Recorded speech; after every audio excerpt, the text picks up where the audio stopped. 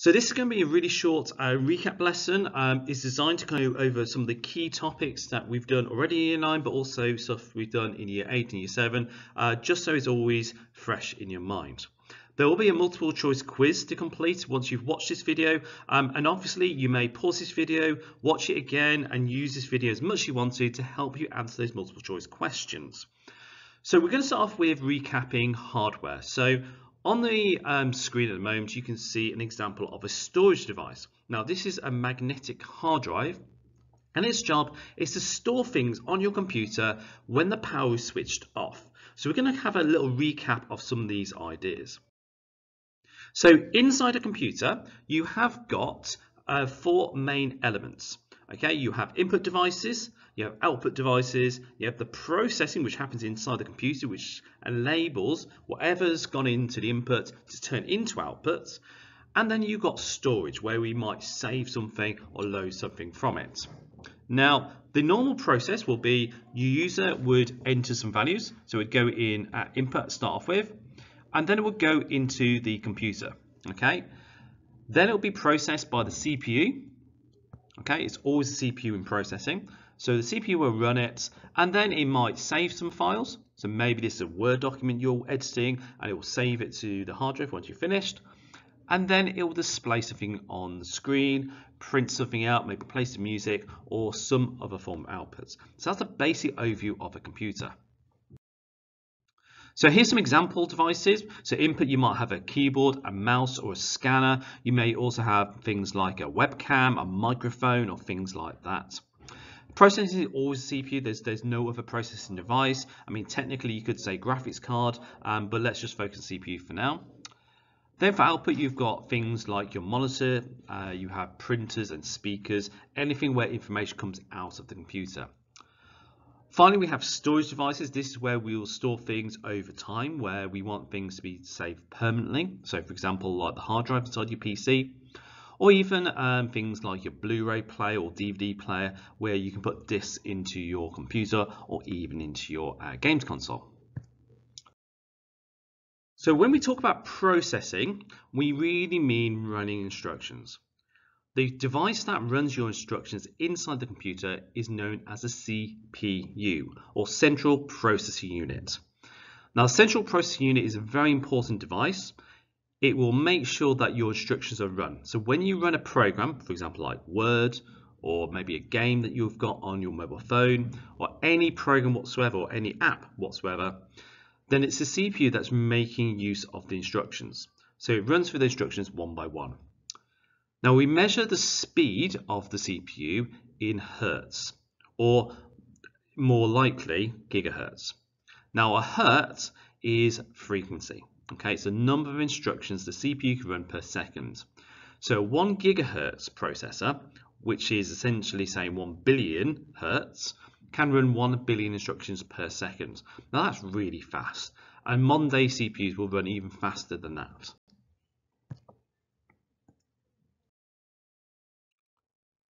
So what do we mean by storage?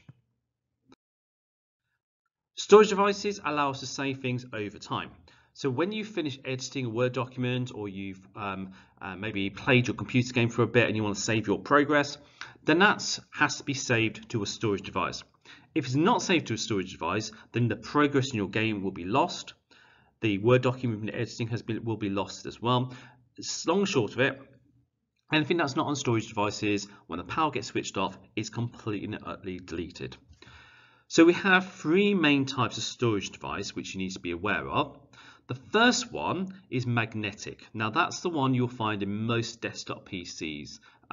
It's cheap, it's cheerful, it stores a lot of information. It's not the fastest, but it's fast enough. Then you've got solid state, which is what you'll find inside your mobile phones. That is much faster than magnetic, but it's much more expensive. And finally, you have optical, and this is things like DVDs. So DVDs or Blu-rays, or the kind of disc you'll get in for your PlayStation or for your Xbox. These are known as optical devices because they use lasers to read off the disc. Okay, lasers is made out of light, your eye see light, so that's where the word optic kind of comes from.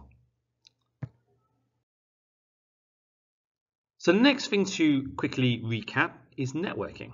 Okay, so this is probably a good time to pause the video maybe before we move into networking, and maybe watch that again, the hardware, maybe try the hardware questions and the multiple choice quiz that I've given you, and then move on. So let's move on. Networking. What is a network? We've been doing this in year 9 already as a recap. Essentially, a network is where we have more than 2 computers connected together so they can talk to one another, they can communicate. There are 2 main types of networks I've been looking at. We have local area networks. Now this is the kind of network where you have at home, probably the network you're using right now to watch this video.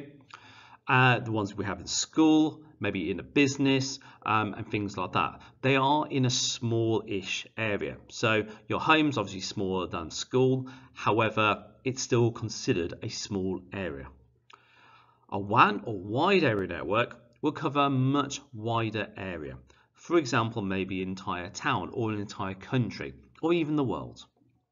The most common example is the internet, but things like banks might use it as well, because a bank is spread over the world, is sometimes all over the country, so they will have branches all around the country. Therefore, they need a wide area network to make sure they all can talk to one another.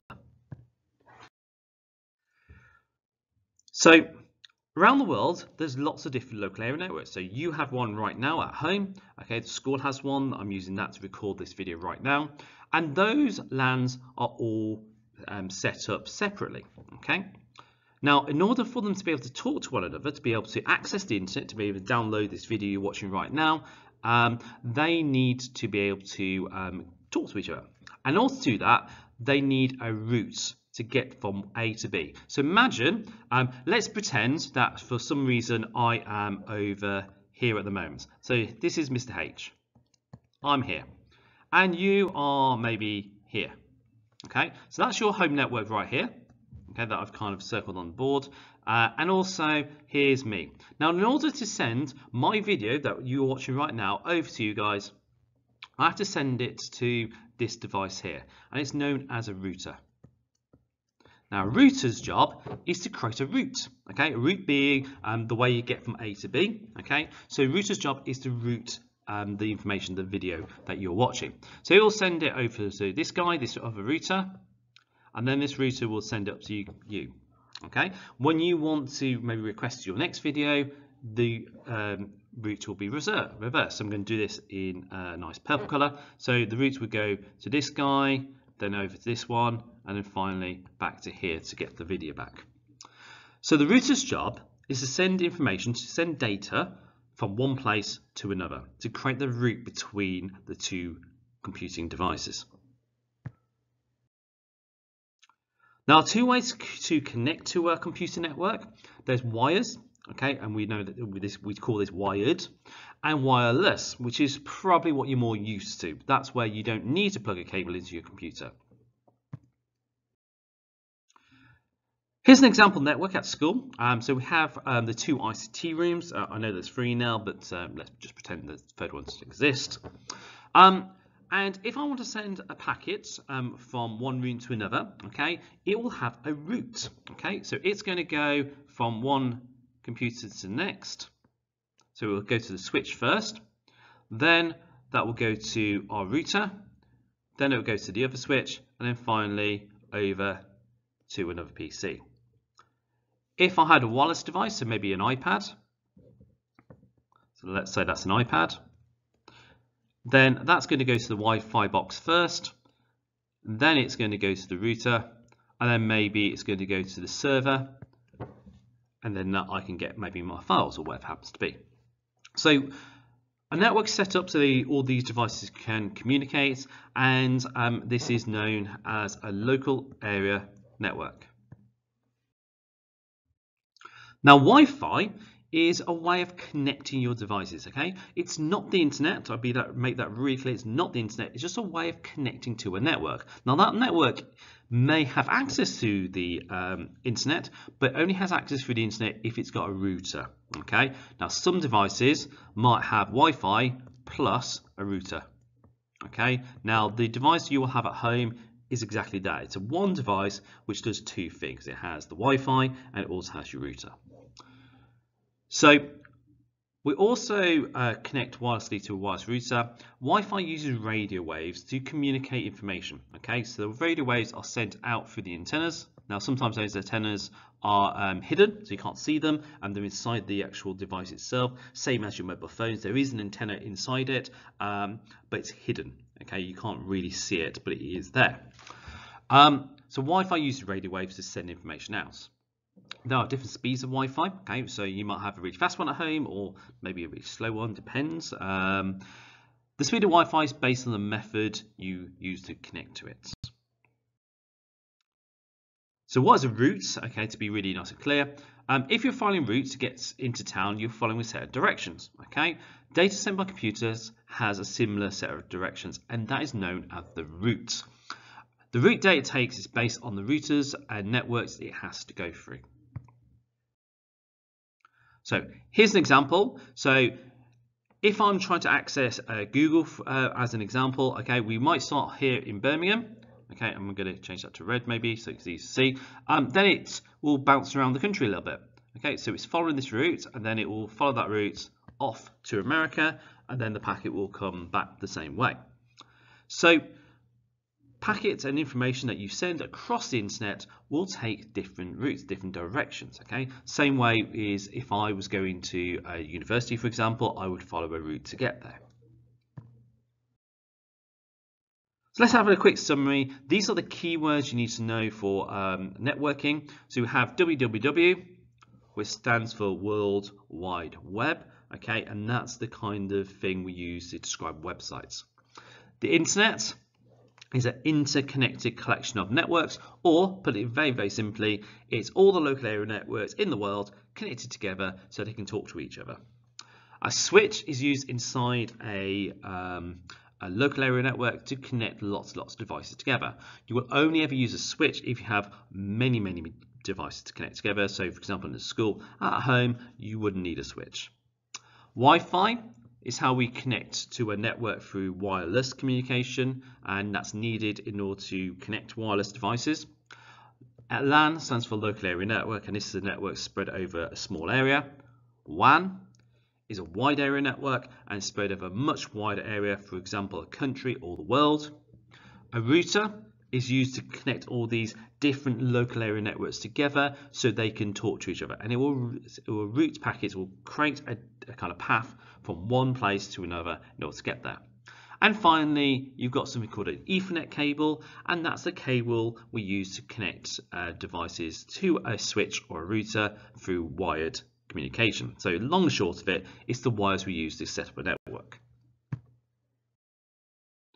So again, this is a great place to pause the video, maybe try the networking questions in your worksheets, and then have another look at this video.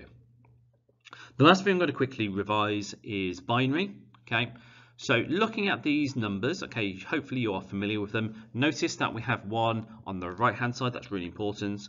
So hopefully you can start to see a pattern going from there. So just have a quick think to yourself, what is the pattern happening here?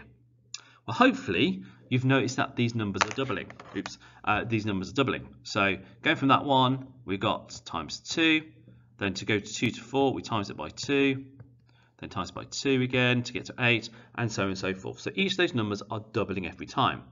So what's the next number in the sequence? What's the double of 128? Well, it's 256. Okay, so that will be the next number in the sequence. If I kept going, it'd be 512 and 1024 and so on and so forth. So how do we convert 1100 into a normal number? Okay, well, I'll quickly show you. So the first thing you've got to do is you've got to write out the table 1, 2, 4 and 8. Notice that I start the 1 on the right hand side, so it's kind of like in reverse order. Then I'll write my binary underneath it, 1100. I then look to see where the 1s are. Okay, there's a 1 in the 8 column and there's a 1 in the 4 column. So what I'm going to do is I'm going to add those two numbers together. I'm going to add 8 plus 4. Okay, 8 plus 4 is 12. So the answer to that number is 12. So 1100 is actually 12. Okay, so there's the working out. So how do I turn 13 to binary? Well, exactly the same process almost. I start off with my 1, my 2, my 4, and my 8. Okay. I then work out, well, which numbers do I need to add up to get to 13? Big tip on binary, we always start on the left-hand side this time, because 8 is smaller than 13, so I definitely need an 8. Well, if I subtract 8 from 13, that leaves me with 5, doesn't it? So I now need to get 5. Well, if I add a 4, well, 8 plus 4 is going to be 12, so I need another 1. And I don't need a 2, because that would give me too much. So that is the binary for 13.